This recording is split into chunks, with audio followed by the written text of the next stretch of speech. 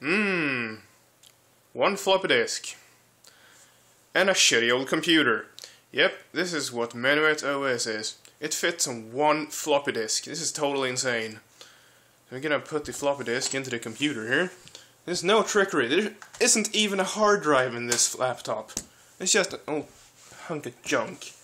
So let's fire it up here and we'll boot up the OS. It's kind of insane, really. The image file isn't even 800 kilobytes. And yet it's a very pretty OS to fit on a floppy disk. So we'll have some basic setup here. Just press it, yep, and we have 512 megs of RAM, but from floppy, yep. And then we wait about 12 years for it to load. And if you haven't noticed, it comes with absolutely no warranty, and I can't even talk. Isn't that nice? Yeah, we're just steaming ahead here. We're at 40%, yeah. It actually loads pretty quick, but yeah. And yeah, it's basically a very small OS. But it got like all the basic features of an operating system. So yeah, let's see if we can manage to somehow zoom in a little here on the screen. Yes. Let's see, that'll work, I think. And yep, start menu here and stuff.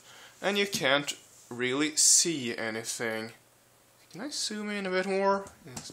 Nope, we don't like to use digital zoom. So let's just go wild here and grab the old tripod. There we go. Oh, this is shaky. So yeah, we got all the basic functions, which it won't focus on, but we got system, coding, internet, audio, miscellaneous, graphics, demos, games, and quit. I wonder what demo is, I have no idea. Okay. 3D teapot. Wow. Oh, the 90s. Lovely. Shapes! Yeah, that's pretty much what I would say it is too. How do I quit this? Like that, presumably. But yeah, it's a basic OS. You can take it anywhere. I wonder how the internet works. Does it have any sort of like browser servers? HTTP. Can I just...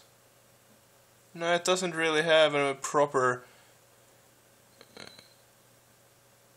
like, or does it? Got IRC at least. Oh darn, look at that. But I don't have any internet connection in this machine at the moment. But yeah, this is MenuetOS. It fits on a floppy, and yeah, I can put a link down in the description box to the website.